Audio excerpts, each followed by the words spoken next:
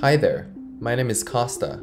Today I want to talk about my project, the OpenRL benchmark. The OpenRL benchmark is an interactive, reproducible, and comprehensive benchmark of popular deep reinforcement learning algorithms. It is conducted using CleanRL, a deep reinforcement learning library implemented with PyTorch and weights and biases. The OpenRL benchmark is interactive.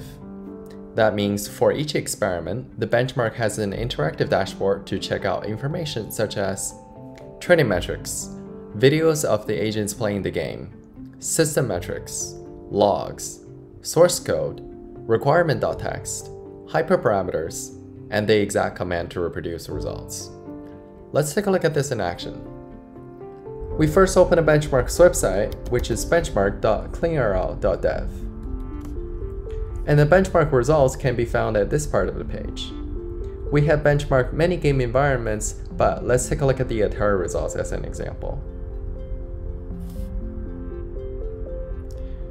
Here we see the learning curves and the videos of the agents playing the games for algorithms such as Ppo, DQN, C51, and so on for the game Qbert. This goes on for other Atari games such as Beam Rider, Space Invaders, and so on. For each curve and video shown in these panels, we can find the corresponding experiments. Let's take a look at the Ppo experiment as an example. Here we see the training metrics such as various losses, the learning curve, and the videos of the agents playing the game. This video panel is one of my favorite features because we can visualize the agent's behavior throughout training. For example, during the first episode of the training, the agent clearly fails to play the game, whereas at the end of the training, the agent could learn to play the game to a reasonable standard. Here, we could also check out the system metrics such as CPU utilization, system memory utilization, network usage, GPU utilization, and so on. Also importantly, this dashboard keeps track of reproducibility information, such as the source code, the requirements.txt,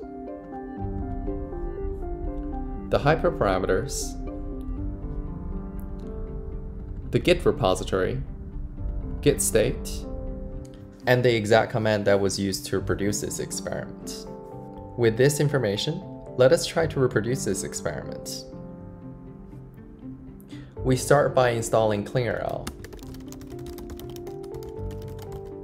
And we're going to use its utility script to auto-generate reproduce commands. Now we go back to the experiment and copy its run path. Now we clear the screen and then use the utility script by doing python-m cleanrl.utils.reproduce --run, and here we have generated the reproduce commands. On the right hand side of the terminal, I have a remote connection set up with the Linux server. Let us now copy and paste these commands to set up the virtualized env. This may take a while, so I'll skip this part. Now that the installation has finished, let us clear the screen and download the source code. And we can check out the source code,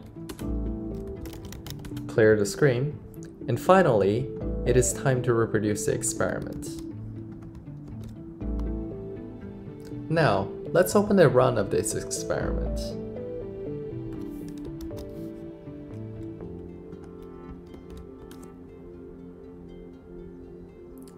And here we have the training metrics such as various losses, the learning curve, and the video of the agents playing the game.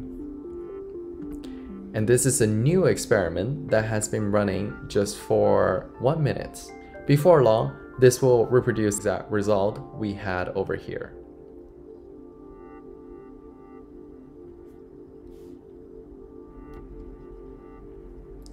The OpenRL benchmark is also comprehensive.